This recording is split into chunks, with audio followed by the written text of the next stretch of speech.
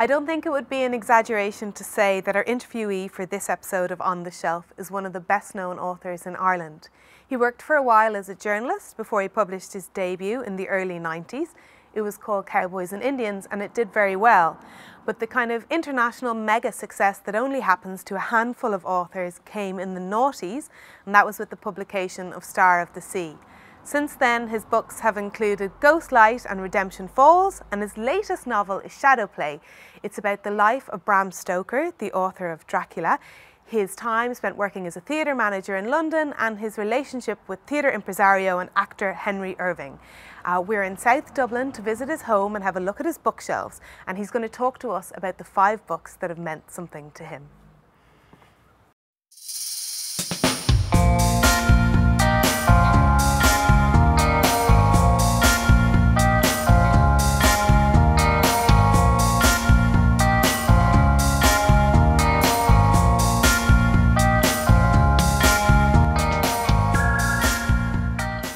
So we are in Joseph O'Connor's study, office. Yeah. What do you call this room? Oh, I don't really call it anything, but it's where I work. Okay.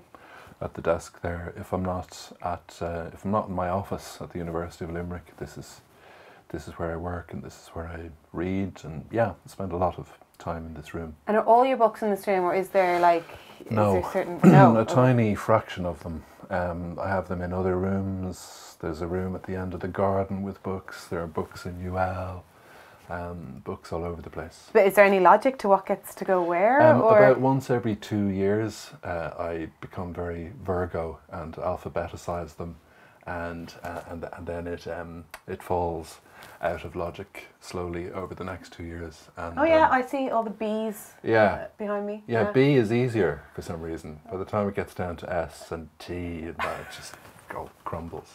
But, I'm pretty good on the A's and the B's. Okay. But I like working in this room because it's a family room. I mean, people walk in and out through the room as I'm working, and I actually find that quite comforting and consoling. I don't like it to be too quiet when I'm writing. I like to have something going on in the background.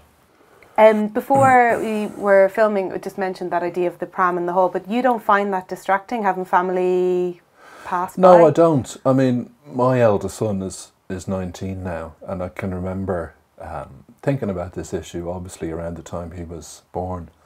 But I think becoming a parent obviously deepens your stake in the world in all sorts of ways, everything about you, including your work.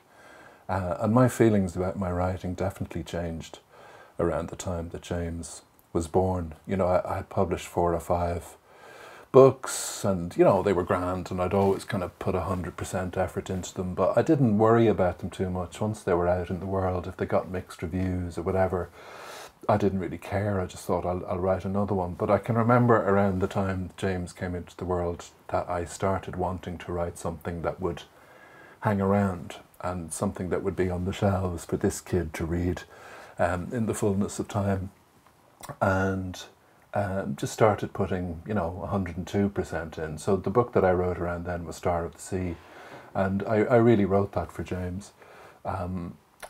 He was a huge help to me. His arrival in the world was a huge help in terms of writing that book, and I think I became a better writer and a better user of my writing time through becoming a parent. So I found it the complete opposite of the pram in the hall effect. This is exactly what I want to hear. Yeah, so, yeah. Well, it's true. And funnily enough, I mean, a number of close friends of mine who are writers would say the same thing. I never found it a distraction in ways that were unhelpful. It actually broadens how you look at the world, and it's good for a writer not to think about yourself all the time. Yeah. We have that tendency sometimes, and as I say, I think it just kind of spreads out and deepens your stake in the world. You think about why you're here. So. Well, speaking of teenagers, the first book, I don't know when you read it, but I know it's often a book that's read as a teenager, which is The Catcher in the Rye. Catcher in the Rye, J.D. Salinger, was published in 1951, and I read it in 1978 or 1979 when I was 17. I just loved it. I had never read anything like that before. I had never encountered anything like the sort of ballsy, sardonic voice of Holden Caulfield, who is himself 17. I just read the book with huge kind of excitement. I loved the kind of naughtiness of it. I loved the attitude of it. I mean, in the opening lines, I'm paraphrasing, but there's something like, you know, I suppose you want me to give you all the usual autobiographical crap, all that David Copperfield rubbish, but I'm not going to. So like you read that as a bookish kid who's actually enjoying reading David Copperfield and Great Expectations and all of that stuff that you're told to read in school, but suddenly here's a voice from left field kind of destroying the entire tradition of the English novel in the opening 5 or 6 lines of the book. So it was just fantastic to come across that, and Coco the dog agrees. Yeah, good. Everyone in the house is a fan. But did you get the feeling that I think a lot of people read it as teenagers, and it's a cliche now, but they think they are understood when they read this novel? Like, did it resonate further than other books you were reading? Yeah, I think, you know, for people of my age, I mean, I think it has changed. I think the whole notion of what a teenager is, of course, has changed so much from when the book was written. I mean, that word, even the word teenager, didn't exist then.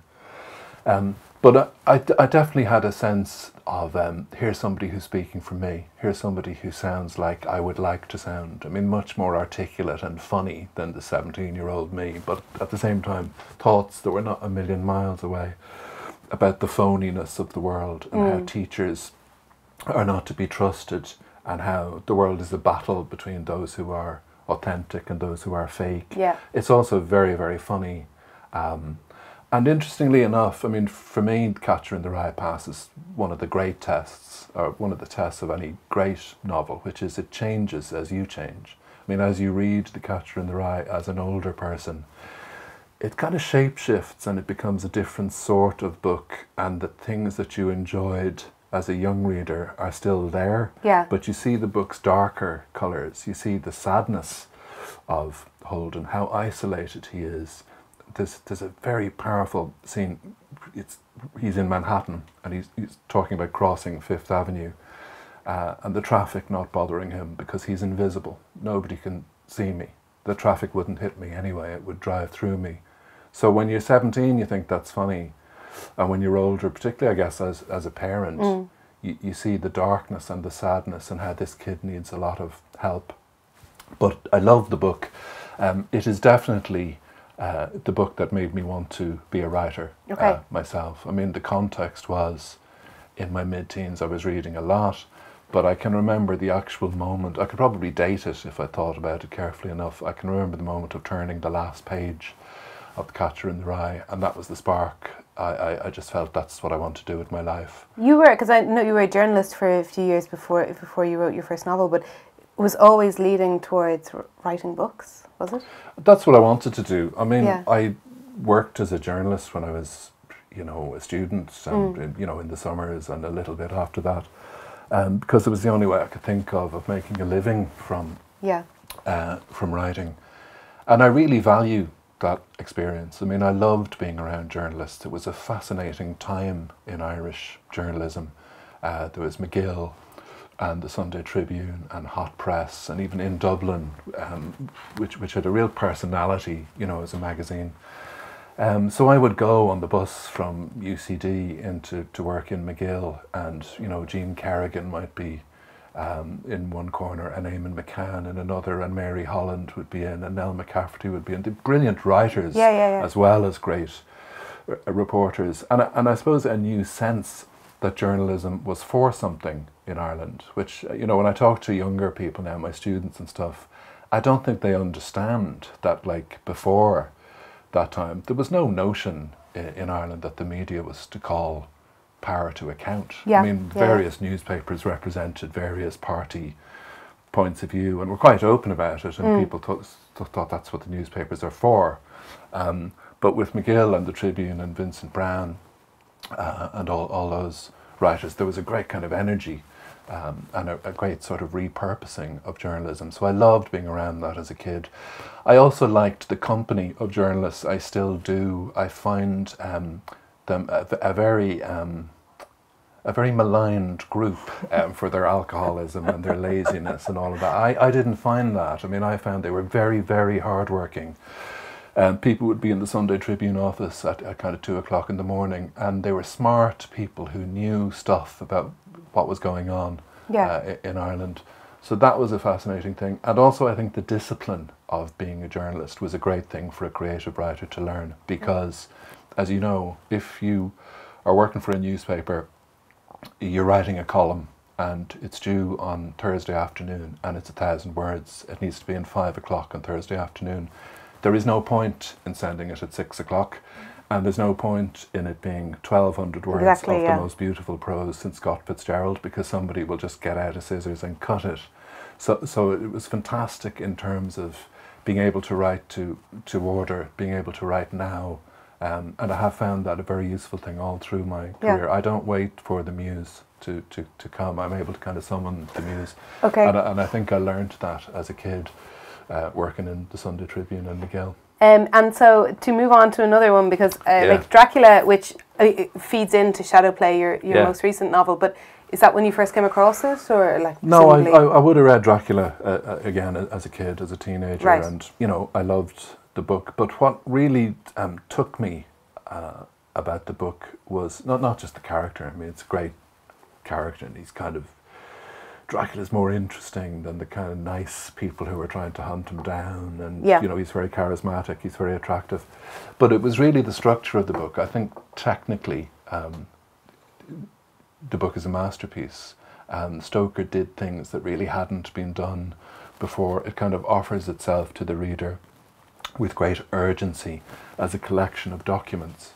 There are journal entries, there are letters, there are transcriptions from audio recordings, there are telegrams. So it adds great texture and variety, which just really struck me as a kid. And then when I started to write, I forgot about it a bit, but in my third novel, which is called The Salesman, I started to use that technique of different documents. And then in Star of the Sea, which, as I mentioned, is 18 years old now, I really kind of went for it there. There are traditional ballads, letters, newspaper clippings. There's a large kind of dollop of the Gothic. Pius Mulvey, the anti-hero of the book, is introduced in the opening pages, a bit like Dracula in some of his traits. And it was the book that I kind of mentally had on the desk beside me as I was writing Star of the Sea. Did critics pick that up at the time? Yeah, okay. some of them did. Star of the Sea is set in 1847, a little bit before Dracula, but it's the high point, I suppose, of the English novel. Wuthering Heights is published in 1847. Okay. You have the Brontes and George Eliot, Dickens doing these amazing things with this form whose rules are not fully understood yet. So there are cliffhangers and there's melodrama and there's stock characters but being given a twist to make them seem more real. So I kind of borrowed all of those techniques in order to give the book that page-turning quality, because I knew it was going to be a long book, and as a reader I'm impatient with long books. Yeah. So I thought that Stoker-esque approach of kind of varying the voices who are telling the story would just help to give it momentum. So I love that about Stoker's work. So I used it in Star of the Sea, and obviously I've used it in Shadowplay as well. So, staying with somewhat with the Gothic, My Cousin Rachel, which I love. Yeah. Daphne du Maurier. So why did you pick this? Again, it's just a book I've always loved. I was thinking before I met you today, I think that I found My Cousin Rachel on my grandmother's bookshelves one summer when I was staying in her house, and was just very captivated by it. The figure of Rachel herself is such an intriguing, kind of mesmeric presence. She has the same effect on us, the reader, as she does on Philip and Ambrose and all of the people in this rather male household that she suddenly arrives into. She's a very powerful, smart, funny woman who's constructed a number of selves in order to kind of make her way in the world. It's a great page turner. It's beautifully written. I think Daphne du Maurier at her best is still a bit under-regarded, and there's no doubt that she's one of those writers who's been shunted into the women's fiction siding, which went on a bit during her life, and it was something she was aware of. And we know there are letters from Daphne to her publisher saying, you know, does the book have to have this kind of cover? And the publisher writing back and saying, well, no, we can make it look more literary, and then you'll have 10% of the sales. So it's something that she had to kind of wrestle with. So that existed. That definitely existed then. Wow. It definitely did. But I think My Cousin Rachel and Rebecca, I suppose, which they're twin works. Yeah. I mean, they're set in the same house, which is the house that Daphne lived in herself. And, you know, I had the opportunity then to adapt the book for stage, which is a really intriguing thing to do always. But I just was noticing there is a photo from it here. Yeah. That was for the gate. For the gate, yeah, originally. But to adapt a book that you love is a really interesting experience, because I suppose all adaptation is a form of kind of loving critique, isn't it? You can't put everything in. So I suppose you heighten the aspects that you love, and you kind of diminish the ones that you're not so crazy about. So it gives you your chance to do like a cover version of a classic that you really love. And it was an intriguing process, and to try and deliver on stage the ambiguity and the ambivalence of the famous ending of My Cousin Rachel, which we won't talk about in case people are going to read it, is a very difficult thing to do, because you can get away with ambiguity in a novel in a way that you can't really on the stage. On the stage, people kind of in the car on the way home, they want to know what happened during the play. So to deal with that was a challenging thing. But it's a really interesting book. People often ask Daphne du Maurier herself what happened at the end of My Cousin Rachel. And she always said she genuinely didn't know. She really had no clue. So that wonderful kind of uncertainty colours the whole of this beautifully written book. And I just see new things in it all the time. I mean, I was just looking at it before you were coming over. I underline and I make notes when I'm reading. So you've read it several times? Oh, I've read it a lot, But I mean, you know, there's a lot of notes. And I like kind of having a conversation with the book. And that would be fairly typical. You're not professed about writing on books? No, I'm not, as you can see. Yes, I can see. Okay, I turned over the pages. I'm really not. But it's a wonderful, beautiful, strange book full of chiaroscuro, I suppose, that kind of light and shadow and sexual ambiguity and all of that. And a great achievement. And the play is coming back again this autumn on a UK tour this time. So it'll be fascinating to see it again. Okay, and we move on to something a little different, Patti Smith. A little different, not very different maybe, in some ways. Patti Smith I have loved since my 16th birthday, when my aunt, who lived in London, sent me £10 as a present, a fortune at the time. Yeah. I went into town to Freebird Records, which was then in a murky little basement on the North Quays of the Liffey, and I was leafing through the punk rock records, and I came across this strange cover. You know, the punk covers are very lurid, blackmail lettering and day glow and all of that. This is like a classic black and white photograph. It looked like a still from one of those very cool French movies of this rather androgynous looking figure. The touch of Keith Richards about her, and the jacket thrown over the shoulder in a kind of raffish way. And I was just taken by the cover. It's the only record I've ever bought in 40 years of buying records, purely for the cover. Yeah, okay. And so had you never heard of her at that point? Okay. I hadn't, no. It was Patti Smith's Horses, and I took it home and played it that night, and the world just burst into colour. I really had heard nothing like this before. The kind of strangeness and the intelligence and the lyricism of the writing, and this incredible instrument that was Patti Smith's voice, that could go from a whisper to a scream, you know, in a couple of seconds. Some moments it was like a violin, and then it was like a saxophone. And I just hadn't heard any particular woman singer constructing a voice in that way before. So I loved the record, bought all of her records. Music is, and like you're a novelist first and foremost, but music has come in and out of all your work and throughout. Like, is it something that you love, that you do in your spare time, or what is it? No, I'm not a musician. I mean, my kids are, and I love when, you know, I love hearing them playing music in the house. But I have come to think, I suppose, since Star of the Sea, the musicality of prose is something that's become more important to me. I think I was kind of missing a trick in some of my early books. I don't know why, because I've always loved music, but I think I was so caught up with telling a story and trying to have characters that would resonate that I didn't realise that words are sounds before they're anything else. I mean, anyone who's ever been around a baby or a toddler knows that why we are so attracted to nursery rhymes and all of that stuff when we're little is there's something in the sounds.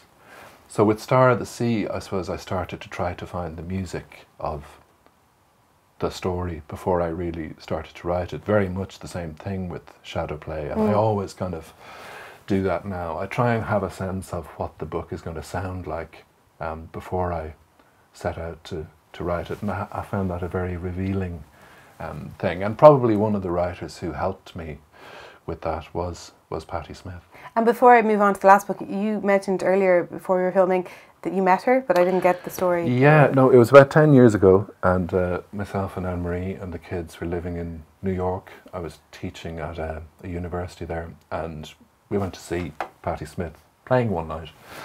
And I was writing a column for one of the Irish newspapers at the time, and so the column that week was a review of Patti Smith's show, which I loved. So I went into work in the college on Monday morning, and there was an email from the newspaper back in Dublin saying, I don't know if this is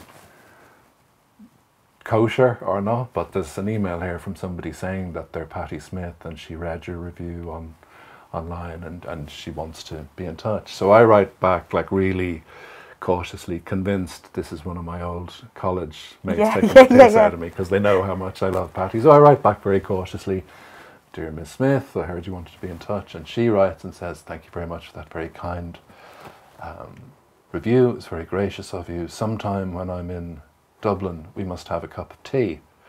So I write back and say, well, I'm actually in New York at the moment and I'm teaching, 5 blocks from your house. So she says, okay, come round this afternoon. So it was the day before Christmas Eve, and I bought her a book, I bought her a bunch of lilies, and knocked on the door of the house. And until the moment when the door opened, I still wasn't sure if it would be her. But the door opened and she said nothing. She stepped into the porch of her house and she embraced me. And I thought, God, you can kill me now. That's the dream of, they say don't meet your idols, but absolutely meet Patti Smith. Yeah, so we went into the house and we sat and had a chat for 2 or 3 hours. She asked me to bring one of my books. So I had a copy of a book of mine, Redemption Falls. And she said, so will you read me a bit of the book? So I sat in the music room. I read her a couple of pages from Redemption Falls. She picked up a battered old 12-string guitar at one point, played a few chords, and then I walked home through the snow. That is kill me now. That is just dream come true. That's amazing stuff. And she was absolutely everything on the level of Don't Meet Your Heroes. She was everything that I had always thought she would be, and more, because she was very smart and very funny, and really switched on and very creative. But of course, I had expected 27-year-old Patti Smith from the cover of Horses to open the door, and that's not what happened, because she's now of a certain age. So she has all of the punk thing and all of the attitude, but she also has the wisdom and grace that some older people have. It was like meeting Virginia Woolf or something, Yeah. So it was a lovely afternoon, and we've never met since, and I probably don't really want to. Yeah, exactly, you don't want to ruin the memory. Okay. So I love this book, M Train. The very last book, Proust. Proust, yeah. I've always kind of felt that the great big gap in my life as a reader is Marcel Proust and his great multi-volume novel à la recherche de temps perdu, in search of time past. I've had a couple of goes at it over the years. It has always defeated me, but as it happens, this summer I started again. So this is Swan's Way, which is the opening volume. Brilliant translation by Lydia Davis, whose own short stories I really like a lot. And it's the first time Proust has begun to make sense to me. So the first week or 10 days, I really had to persist with it, and now I'm into it, and I can see what all the fuss is about. Mentioned Virginia Woolf a moment ago. She said when she read Proust, she just thought, what's the point? I'm giving up. I read a piece by Anne Enright recently, Advice to Young Writers. Yeah. And she said, well, just one of the things I want you to know, you're never going to be as good as Proust, because none of us are. Beautiful, long, rolling sentences, multiple clauses, some of them going on for a page, just full of fantastic grace and movement and energy. And it's just very captivating. It's not a particularly plotty experience, but just to be reminded of the possibilities of the rhythm and the music of language, it's a wonderful reading experience. And do you expect that you will make it to the end? I'm going to make it to the end. Yeah, I'm going to persist with Marcel. We've said it on camera now, so that means you have to do it. Yeah, so. and a fascinating man. He was very ill, and as people know, he lived for many years in his cork-lined room in Paris. Among his illnesses was a form of asthma, which meant he was particularly vulnerable to pollen and stuff, so he couldn't go out a lot. And the image of breathlessness comes up a lot, I've noticed in the book. And I just wonder if there's something in the long, rolling sentences that was his way of breathing. You know, somebody mentioned this to me recently. You know, there is a view among some critics that might be what's going on, that he found some space and expansiveness in the sentence that he couldn't find in life. But a terrific masterpiece, and just a wonderful reminder to any reader of what's possible with these brittle little ink stains called words. Okay, and on that I'll leave it. So thanks very much. A great pleasure. I'll probably never read Proust, but I might read M Train. Yeah. That's all for this episode, and we'll be back next time with another author.